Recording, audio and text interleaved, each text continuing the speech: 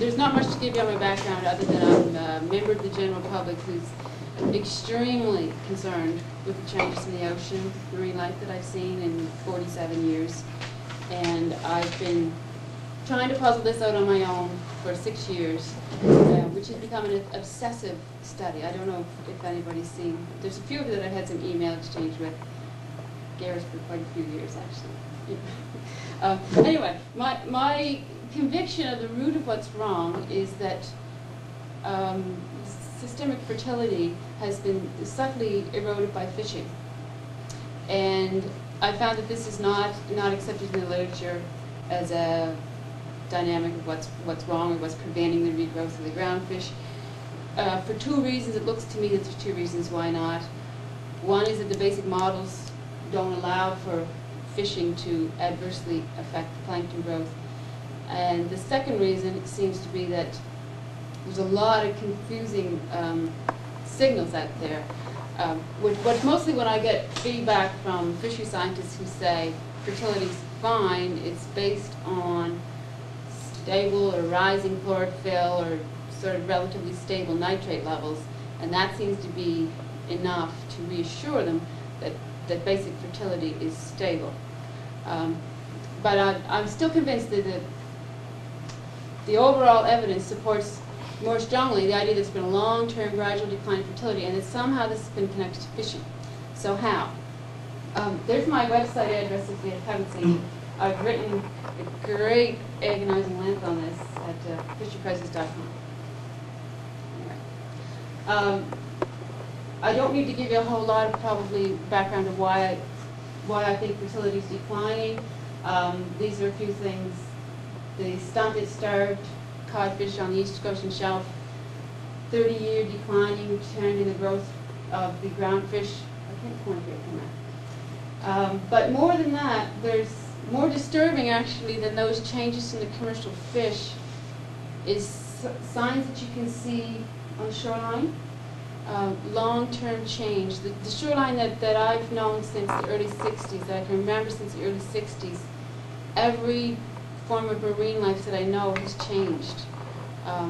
The seaweed, there's a lack of snails, there's a lack of barnacles, there's a big decline in mussels, clams, fish, all of it. It's coming down. And then if you suspect fertility and then you look at the specific changes in the seaweed, one change that has really remarkably changed in the last 30 years is in the bleaching of the Irish moss.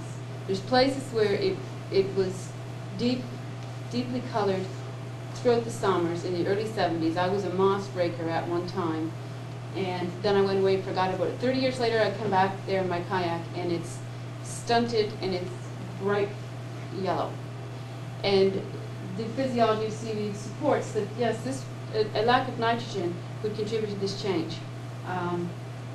You can see it also, more subtle, but you can see it also in kelps, rockweeds, etc. But confusing the whole fertility question is a whole lot of green stuff. There's a big increase in ephemeral green algae, the type I have here in the picture. It's all over my appearing to me shoreline with falling fertility has got this signal that's widely interpreted as rising fertility on it, which is more green stuff growing everywhere. So it's not that simple. Then in the literature, there's also been a frequent suggestion that actually primary production has recently increased in decades because the greenness has risen substantially. These are, you're familiar with these things, right? Yeah. So this to me parallels the green stuff on the shoreline. It's ephemeral green algae, the phytoplankton basically. And I'm not all that reassured by it, but I'm really bothered to see the zooplankton indices all coming down when the basic model would have had them going up in response to rising phytoplankton. Now, there's been some publications recently, although the authors aren't here, that there's been a decoupling between your pelagic and benthic components, which I'm not convinced, but there seems to be a decoupling here at this level, which seems more serious to me, more worrisome and more convincing, that the strength of the link between phytoplankton growth and zooplankton growth doesn't appear strong.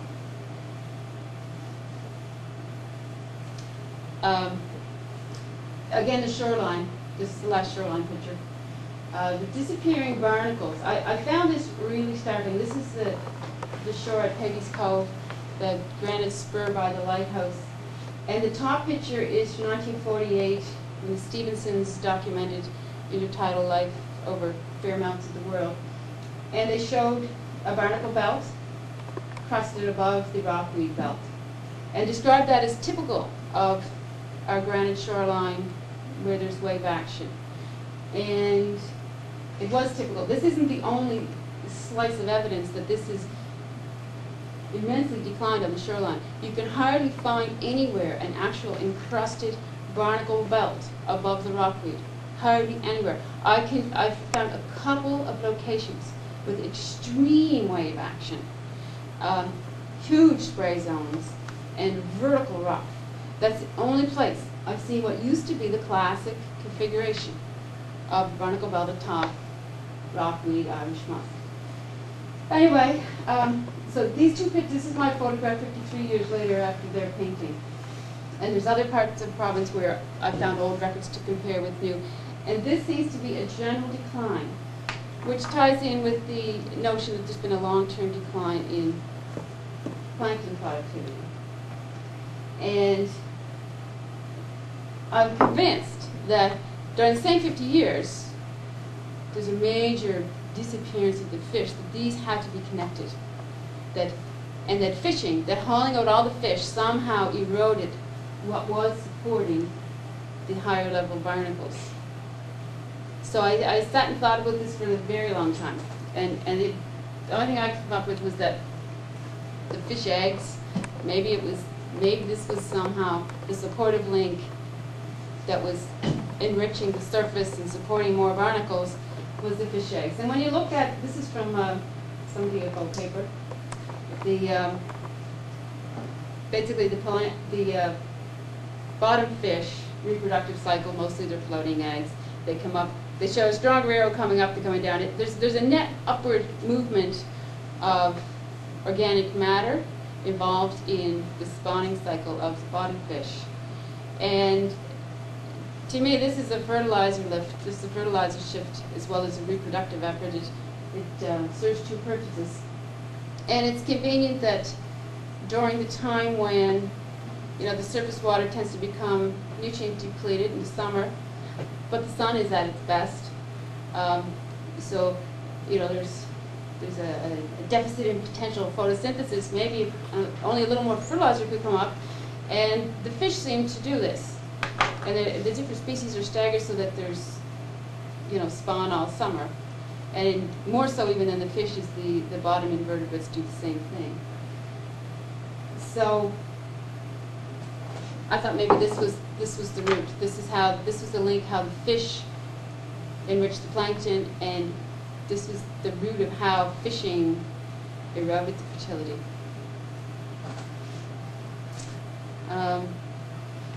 So then I thought,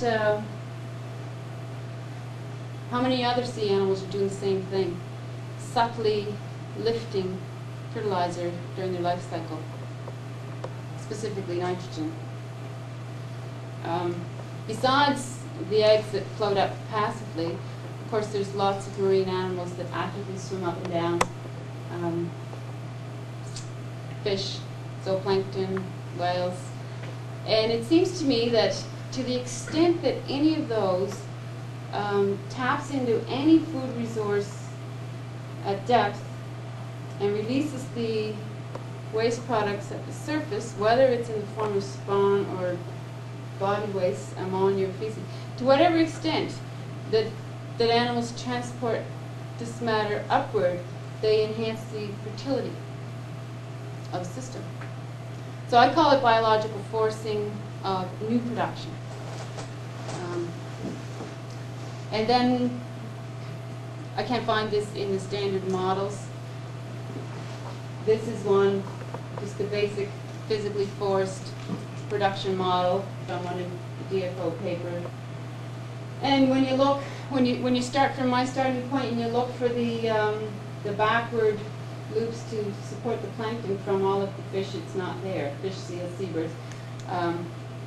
It's as if their whole growth depends on movements of the physical environment, and it doesn't depend at all on themselves. And I think of this as a pyramid of parasites, that everything is basically parasitic on the plankton, which is independent of everything. And this is probably how we got to thinking that, well, we can be parasitic too, because we know we are parasitic on the marine web. So we could just step in for the, say, other large predator, and everything else will hold its position.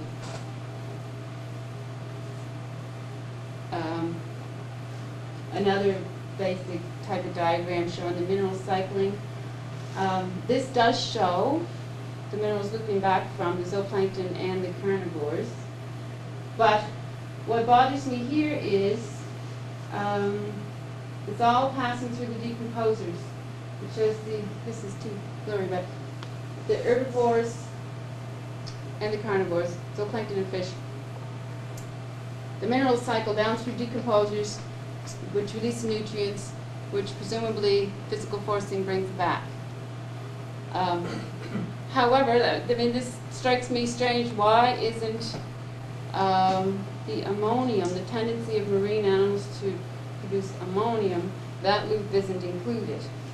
Because that's short circuit around the bacteria.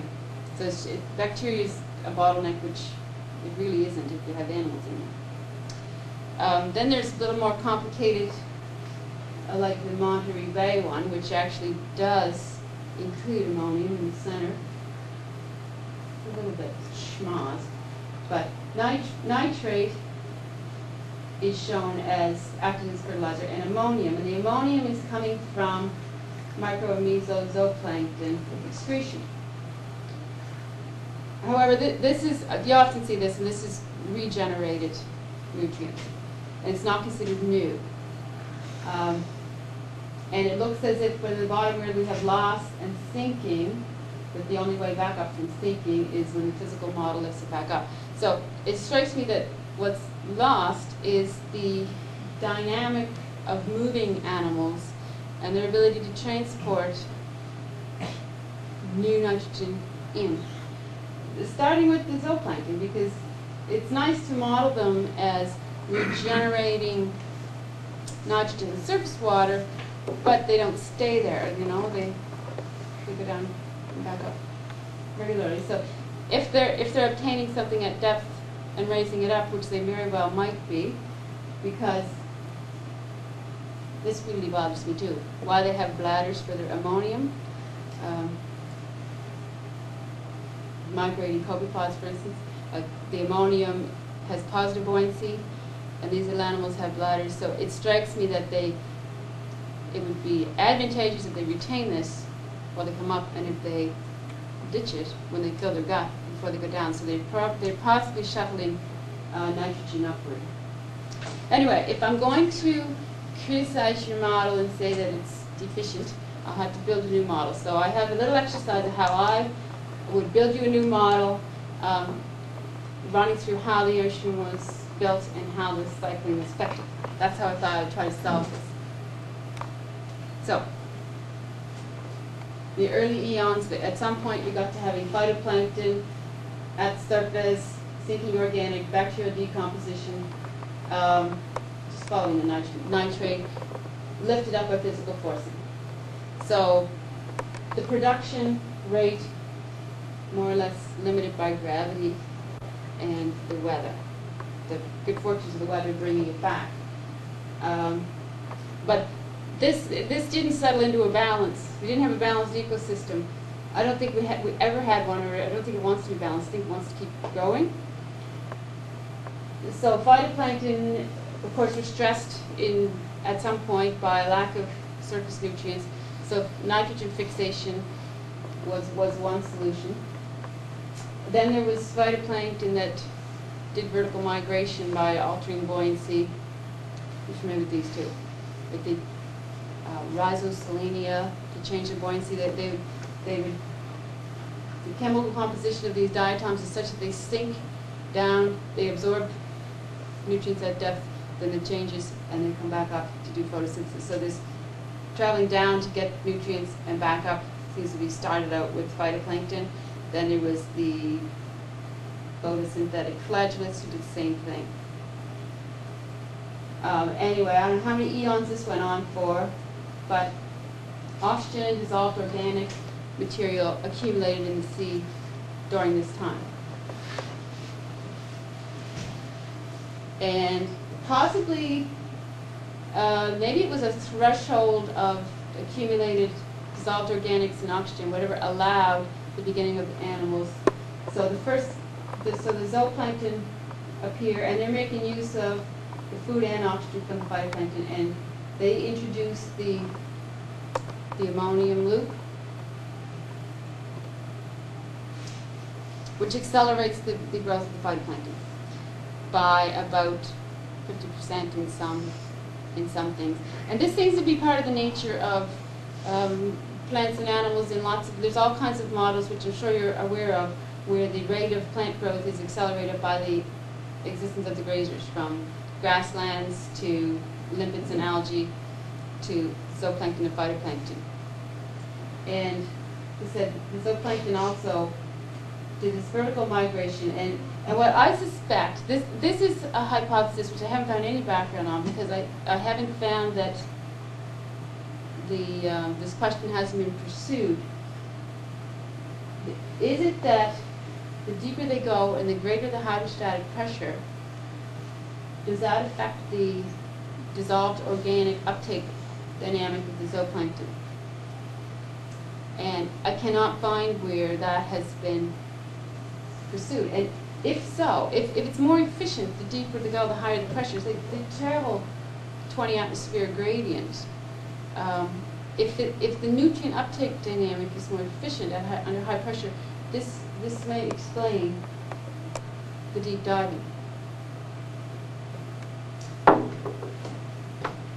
can't ask you questions now because that's complete. Okay. The next addition to the picture was bottom invertebrates. There was possibly, again, maybe there was a threshold of oxygen and dissolved organic material available in shallow bottom, and we had the appearance of multiple types of invertebrates. And the pattern of lifting nitrogen up is easily seen in the invertebrates too, because they use the floating eggs. Fairly sedentary adults release many millions of eggs that float to the surface, eggs that can absorb dissolved organic material on the way up, so they can reach the surface with a bigger payload than they started out with. Some of these invertebrates use ammonium for buoyancy as well, which also helps me to suspect that the migrating crustaceans might use ammonium for buoyancy on the way up too. It might be part of how this nitrogen lifting goes on. So the dotted line is floating eggs, which are dual purpose reproduction and surface fertilization. And I suppose I should say the purpose. You can't say that the eggs are released for the purpose of fertilizing the surface, because nothing does anything other than for a selfish purpose, right? I'm not going to talk. But if enriching the whole system is a very good, ultimately selfish purpose, if the food supply is increased, then it is reinforcing, self-reinforcing. Okay. After a couple 100 million years of this setup, fish appeared. They also, well, I have the green arrow shows what they're eating, but of course they were also eating bottom invertebrates. And fish are excreting ammonium from the gills, and to whatever extent that they are either swimming in the surface and excreting it, then they're regenerating nitrogen. To whatever extent they are obtaining nutrients at depth and then excreting anything at surface, they're raising it. So fish also tied into the same things. small fish. Then there was big fish. It seemed as if the whole animal web was, you know, colonizing the midwater as well as the top and bottom. And big fish also seem to follow the same pattern. This would be codfish and whatnot, with many floating eggs coming up. To some extent, they also migrate vertically. There may be some ammonium lift as well, but the eggs may be the main thing with the big fish. Okay. They're very big fish. Now, big sharks. I have the eggs coming up from the sharks too, but these aren't shark eggs. These are the invertebrate parasites that would colonize sharks. Apparently it's very common that there's a lot in their guts and all over them. So this is how we had the shark looping into the same thing. But there's something really different with, it seems as if once we hit the really big fish, something is different because they're no longer doing the multi-hundreds of thousands of millions of eggs strategy. So maybe this is as far as fish could go. That it, you know, the sea was getting full of fish, and that they were reaching a limit. And it seems to me that since each of these reinforces the primary production, that it's an expanding thing until something limits further expansion. So I'm thinking maybe if the sea is getting full and full of fish, well, what limited the expansion of fish? What stopped more fish from getting in the picture? And I'm just guessing. I'm thinking that maybe it got oxygen limited. If you get too many fish in a certain amount of water, you have oxygen stress. So maybe it got that crowded. I mean, the stories of how thick the fish were are pretty fantastic from 500 plus years ago. So if it was oxygen, then integrating air-breathing predators would be a way to further accelerate primary production. So I put warm-blood air breathers, but the first ones, of course, were cold-blooded. And they've kind of given way to the warm-blooded ones now. So that's your seabirds and your whales and your seals, which mainly feed off small fish. Not really big fish or very big fish. And the eggs coming from the air breathers are also parasite eggs. And the fact that they're warm-blooded probably makes them really good incubators. So, like for instance, the worms that live in the seal stomachs, I don't know, I've got the seal guy here, but just looking at what I read on that, it looks like possibly, you know, a gray seal could excrete 5 million invertebrate eggs a day in its surface water with a species. Plus there's urea. Anyway.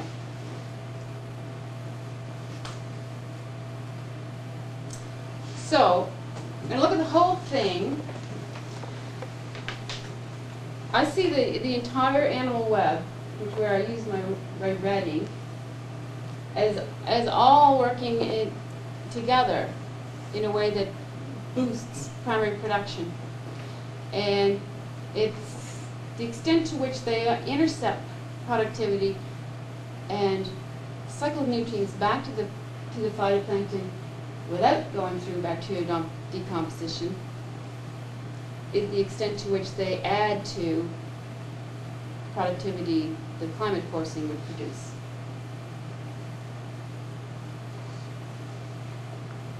It's faster, and it has the advantage of being able to store materials and release them strategically, like in the summer. Also, horizontal transport can be, if you look for it, you can see that too.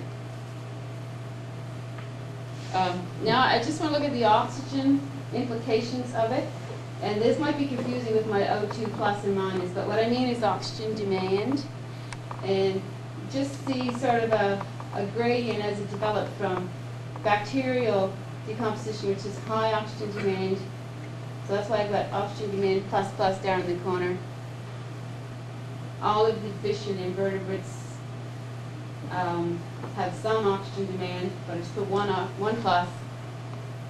But the air breathers have a negative oxygen demand because they don't take any oxygen from the water column, but they facilitate oxygen generation in the water to the extent that they stimulate photosynthesis. So the entire animal web sort of conspires to oxygenate the system. Okay. Now we've changed it. This is what we have now. Virtually no big fish, and I'll say declining small fish. Some sources have said there's an increase in small fish, but I'm not convinced. Declining zooplankton. The increase in phytoplankton is sporadic. The increase peak in the spring boom, but an actually global decrease has been reported. An apparent increase in warm-blooded air breathers. I have a question mark up there because really I think the power of this is decreased as well, but we hear so much about the exploding seal herd in different parts of the world. They're getting aggravated by how many whales are around. They want to kill off the whales to revive the fish. Bottom invertebrates, I have a question mark by the decrease, but I don't think it's much of a question really.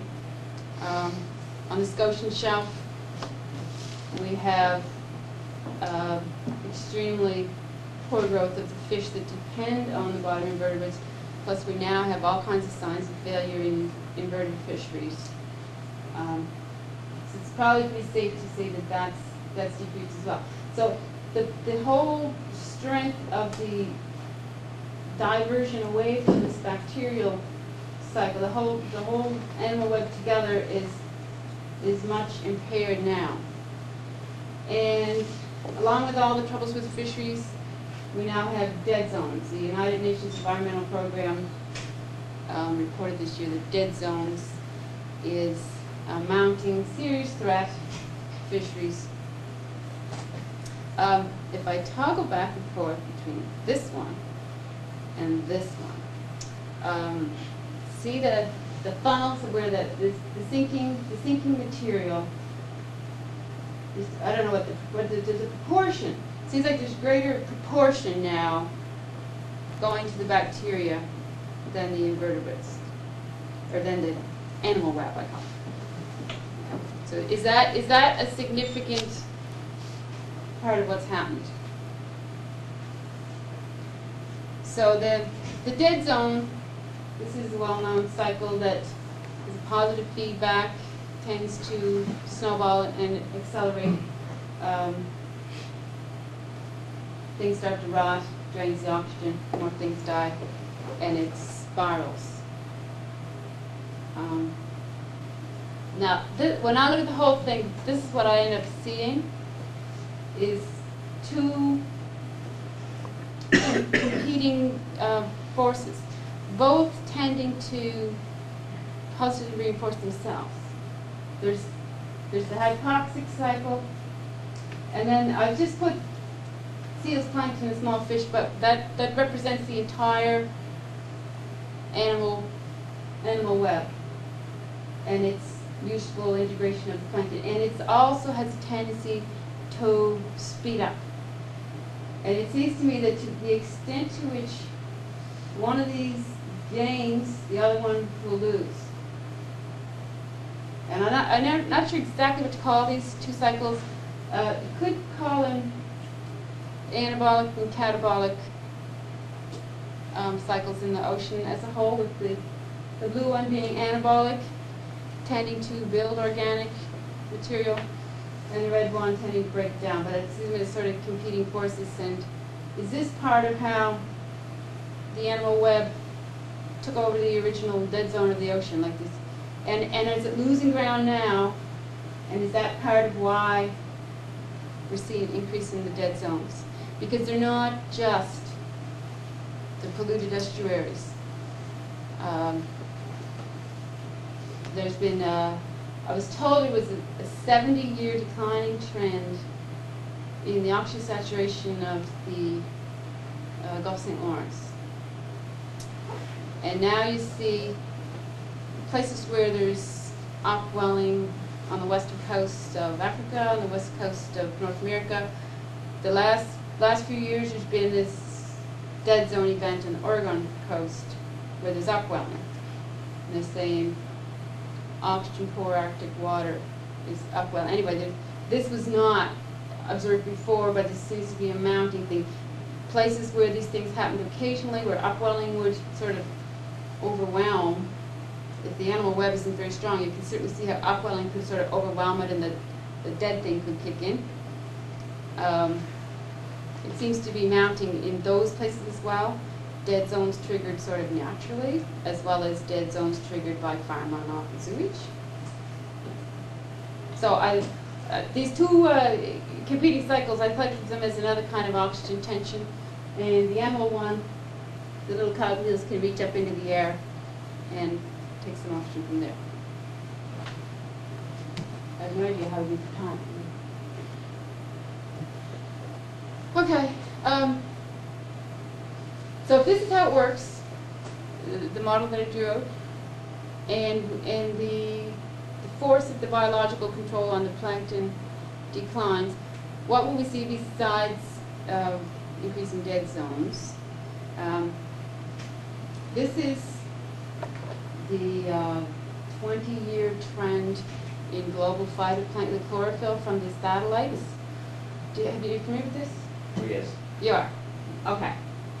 Well, they saw declining chlorophyll associated with rising temperatures and increased stratification, which they see. The big decline is at the pole with the blue. The blue is a big drop. The yellowy is more or less stable, and when you get into the reds, that's actually increasing chlorophyll. Now, what I see is what I would predict, which is if the animal component lost its strength to moderate the phytoplankton, because it grazes it intently when it peaks, and it tends to boost it up with post-ammonium when it's low. So if this whole force weakens, you're going to have your highs to get higher and your lows to get lower, to the extent that they're physically forced. So where there's like positive physical forcing, we'll see higher spikes. And when there's negative physical forcing, downwelling, you see lower. So what I see there is on the continental shelves where you have your seasonal mixing, which is physical forcing. The spring blooms are higher and it's gone red. There's also physical forcing at the equator, and there's a red streak right across the equator. But the blue, that's where we have downwelling. So that's like negative physical forcing, where the water movement accentuates pulling stuff down. Don't know if that, I made that clear or not, but you can tell me shortly. So on this spatial thing, this seems to agree with me. I think you find what you look for. Like, and as far as the temperature shift, well, maybe it's enough to account for it, maybe it's not. I know where the spike went up to the equator, and there's another one down in the southern ocean where there's also upwelling. They detected a temperature drop in the very center of that was like 1/10 of a degree for 20 years. Now, is that enough to account for the increased phytoplankton by the forcing? I don't know. They also, out of that, pulled out for the North Atlantic the seasonal shift. The dotted line is the early, this is 1978 to 86, the early pattern of chlorophyll. And the later pattern shows a higher peak and the deeper valleys, which I'd say is exactly what would be predicted if the net animal control of it all was slacked off.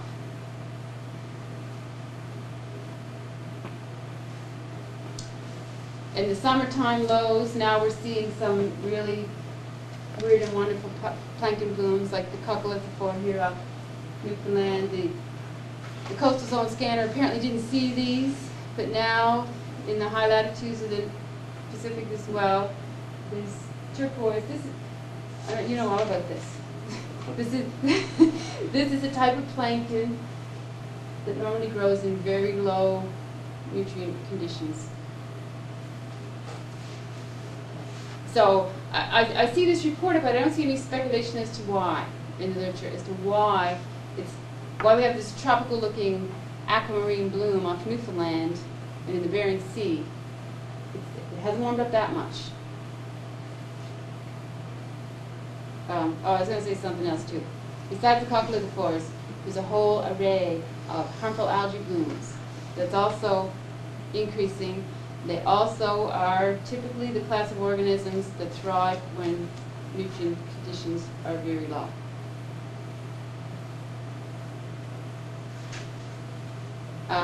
This is just out of Dan Polly's book when he Newfoundland, Labrador shelf and the North Sea ecosystems, and he's got the trophic levels as the slices of the pyramid, and the volume represents tonnage per square kilometer per year.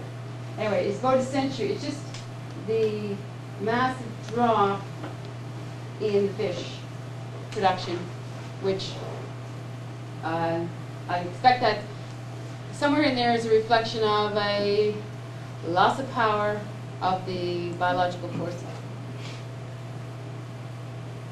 And fish, I'm just going to say that everything, as far as I can see, all of the troubling trends in the fish stocks are consistent with a decline, a systemic decline in fertility. From the stunted growth, the poor condition, the maturing at small sizes seems to be part of a homeostatic mechanism to stabilize zooplankton, perhaps, since that's what these eggs are feeding into. And really remarkable on a species by species basis is the range contraction, because you can see how species all maximize the range in a richer sea, and it all contracted as it became poor. And each one seems to do that.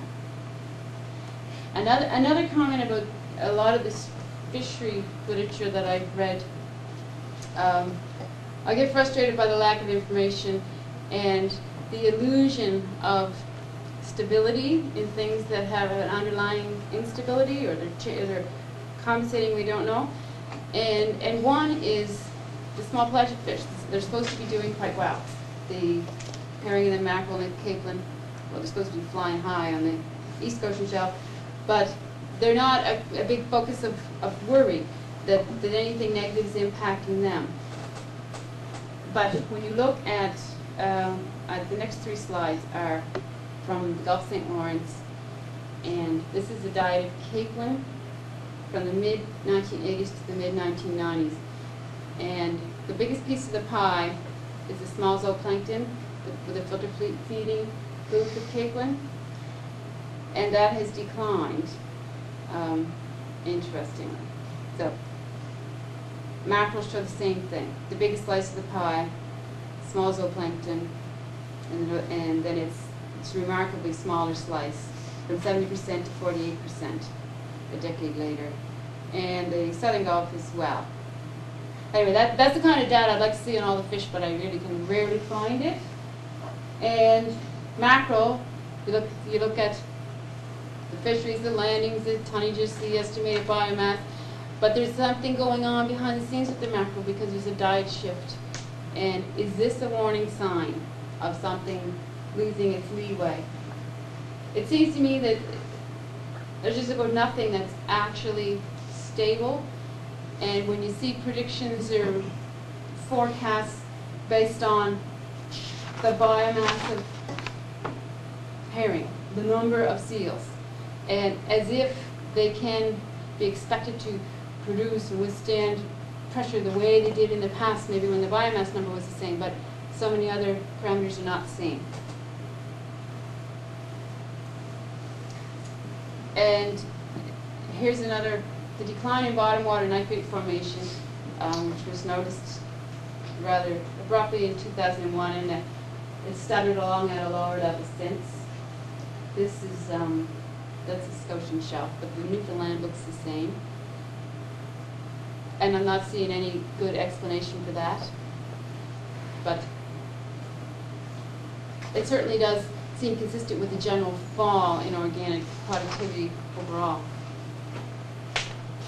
Now, confusing the picture is, I'm not going to say very much, but there's so much, there seems to be an understanding that all the coastal zone is affected by eutrophication. And if you see change, that's it. It's either eutrophication or it's global warming. And the change in the seaweed is remarkable. This growth of fine green fluff, brown fluff, slime on everything.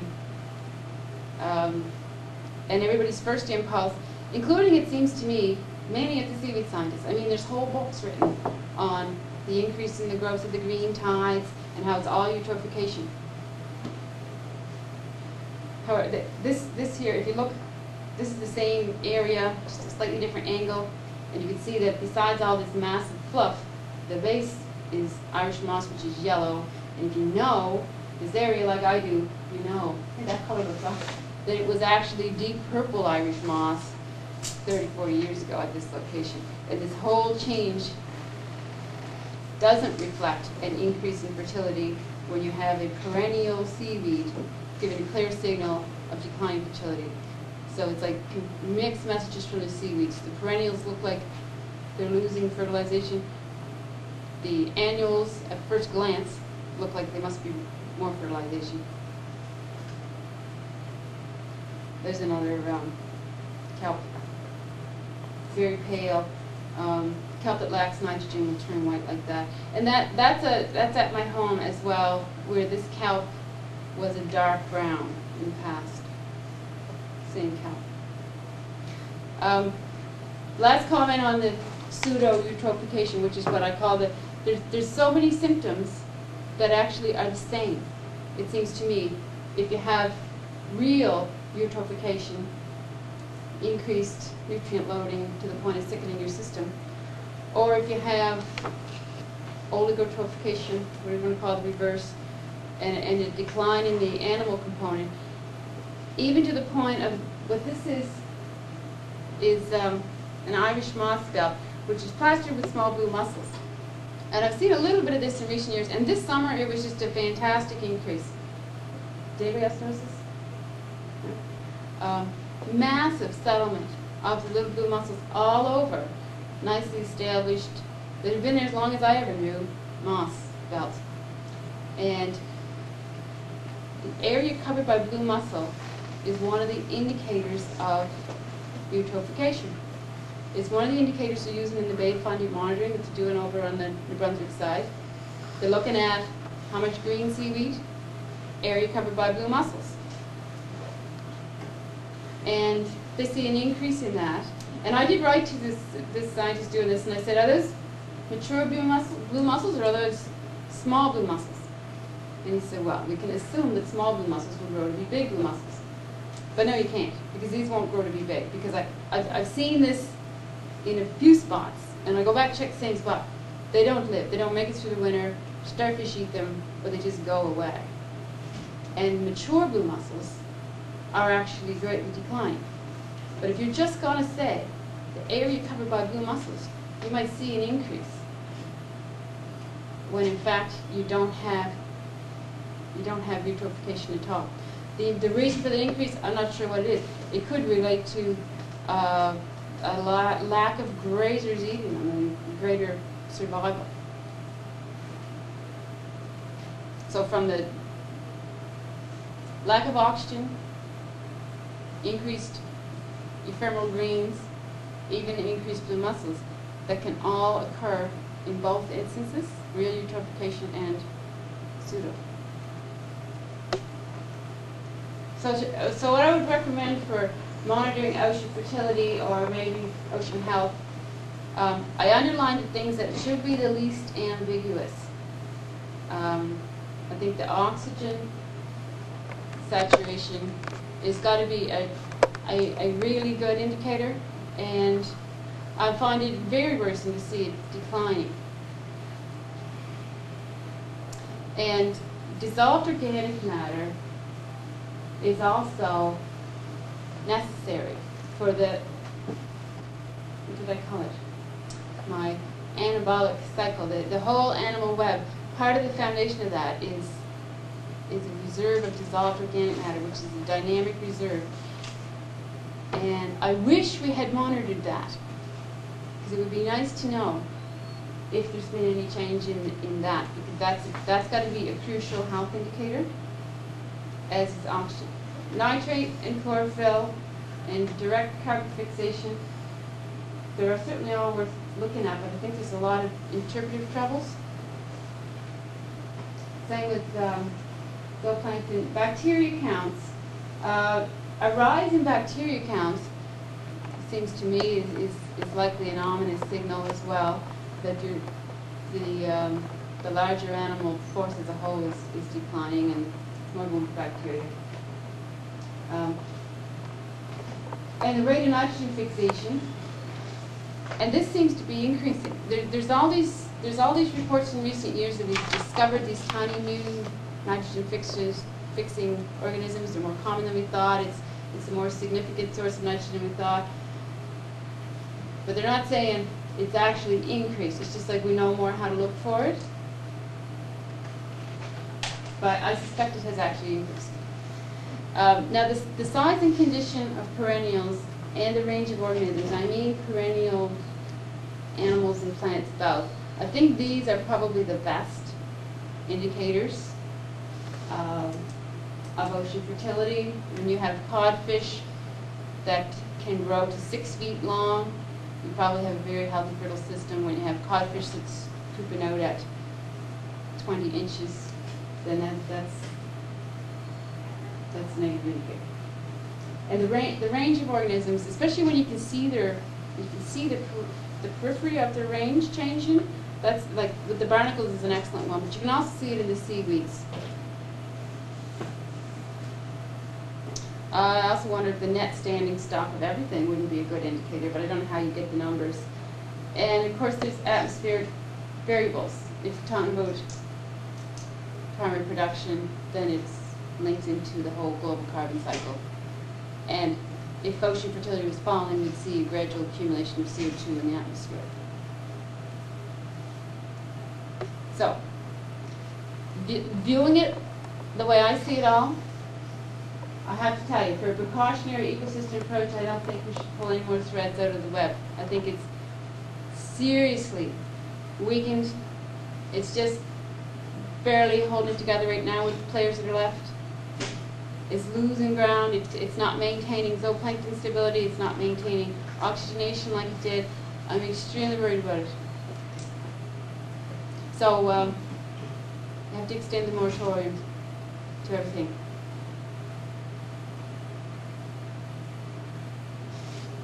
So, what next? Ecosystem-based fisheries management. I'd like to see you get to the point where the decision on the gray seal cull would be that no, we can't do it because we have no big fish, no large predators besides them left. We have negative zooplankton. We have falling oxygen. That's why we can't have seal cull. That's all I'm going to say. Better turn it off, Ron.